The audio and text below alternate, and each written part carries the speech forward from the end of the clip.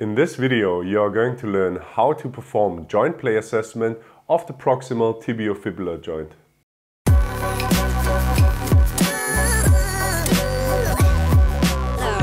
Get our very own assessment ebook and mobile app. Links are in the video description.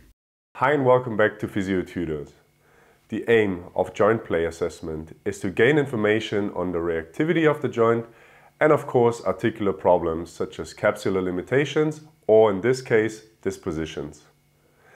Anecdotal evidence describes that in case of an inversion trauma, the distal fibula is pulled into ventral and distal direction by tension in the anterior talofibular ligament. This in turn leads to dorsal and distal disposition in the proximal tibiofibular joint, which can lead to decreased joint play and possible nociception next to limited dorsiflexion. To assess joint play of the tibiofibular joint, have your patient in supine or sitting position with the knee flexed to 70 degrees. The talocrural joint is brought into 10 degrees of plantar flexion and is fixated by the examiner. Then, one hand fixates the proximal tibia from medially and the other hand holds onto the head of the fibula with the thumb on the ventral side and the index and middle fingers on the dorsal side.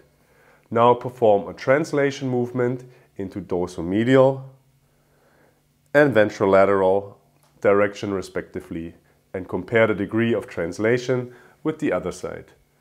Then repeat the assessment with the talocrural joint in maximal dorsiflexion and plantar flexion. If there is no difference between the joint mobility in the maximal loose pack position compared to the maximal dorsiflexion position and there is no joint play compared to the other side, it could indicate a reversible disposition of the proximal fibula. In order to treat this disposition, the proximal fibula is manipulated into ventral direction, which we will show you in another video.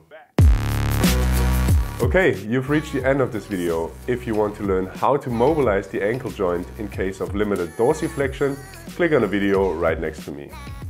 As always, thanks a lot for watching.